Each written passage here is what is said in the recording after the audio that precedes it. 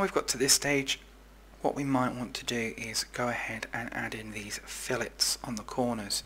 Now if you look at the pencil sharpener from above, or if you've got one at home, you'll find that the corners are rounded, and what you might be fooled into doing is just drawing a quarter of a circle and trying to draw those circles in, or quarters of a circle in each corner. But of course we're still dealing with this in isometric, so you can see here I've drawn a circle, and you can see that each of these corners could be represented by each of these corners.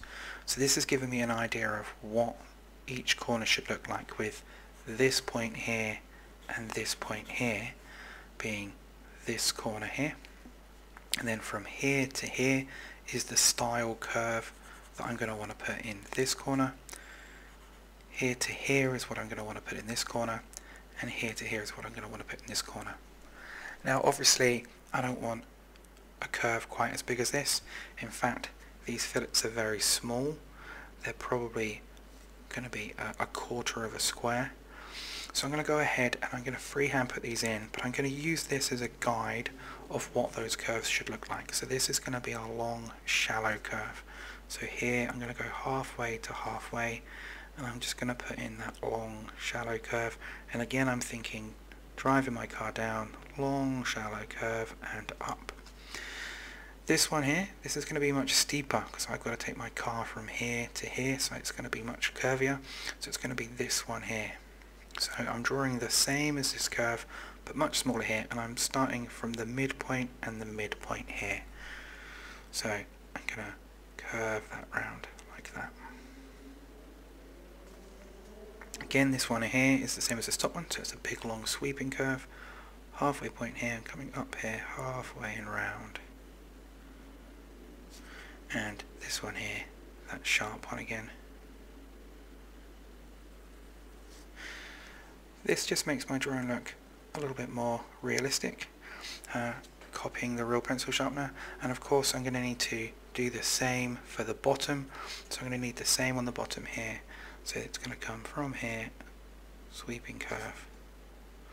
Now this one is a bit tricky, but I've got to imagine that there is a line here. So I'm going to go halfway through and sweep round. And the same here, it's got to go halfway through and sweep round. Now these bottom ones here are a little bit tricky, because now what I've got to do is I've got to draw new lines going from the top to the bottom. In fact, this one here I just want to erase because this is just a nice gentle curve, but here at some point the pencil sharpener will disappear around the edge. I'm not actually seeing an edge here, I'm seeing it disappear and I no longer see it. So I want to go from the furthest point out and the furthest point out. So I'm just going to sketch that line in there, and that would be my new line. And I'm going to want to erase the old one. Anything past that line I wouldn't be able to see, so that imaginary line that I was looking at there needs to go, and I just need my curve up until that point, and then that's going to go up. Same over here. I'm going to have to join these ones up. Might be easier to rub the old line out first and join these up. And last but not least, that front one. And a little bit joined out at the bottom. And there we go, folks. Hopefully now you've got something that looks much more like a pencil sharpener.